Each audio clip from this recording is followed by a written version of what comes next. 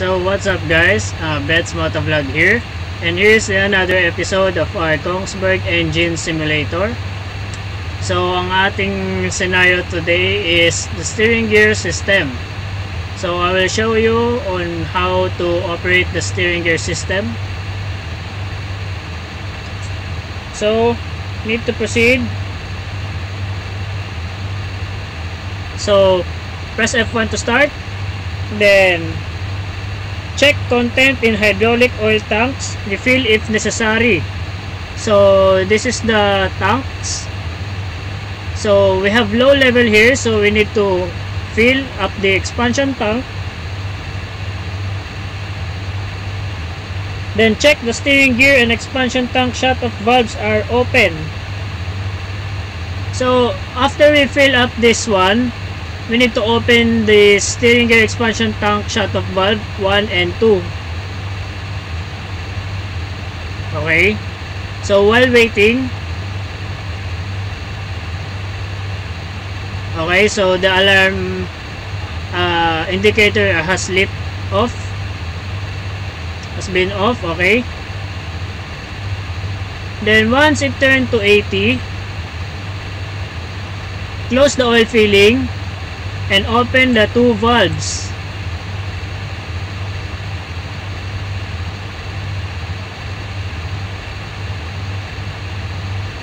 Now the two valves are now open.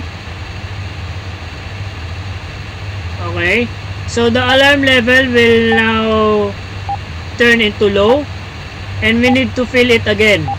So check the alarm and open the oil filling again.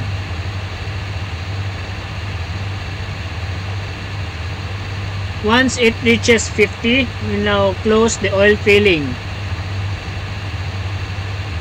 Okay.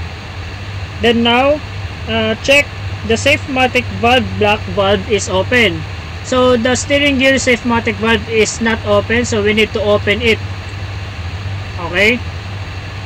After that, start steering gear pumps locally or remotely from control room or bridge. So we need to start it here at local.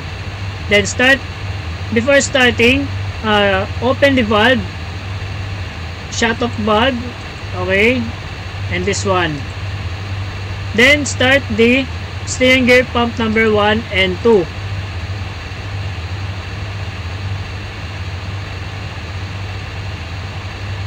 Now, put the emergency to port or starboard to test the rudder.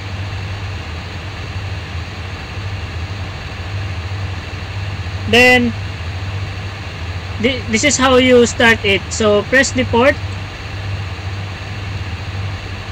So we need to check if the steering gear is moving. So the steering gear is not moving, so check it again. Okay.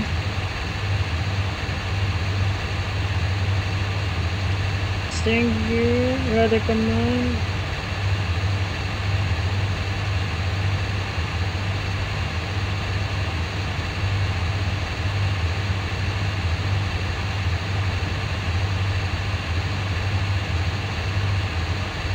Okay, so we need to test now the steering gear.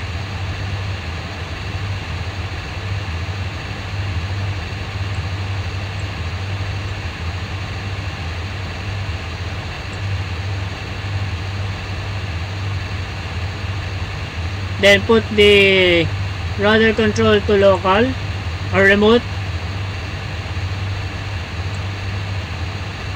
Okay. So that's it guys. That's how you fill the steering gear system. Then stay tuned for our next video to be uploaded. Thanks guys, and please don't forget to like, share, and subscribe to our channel. And thank you.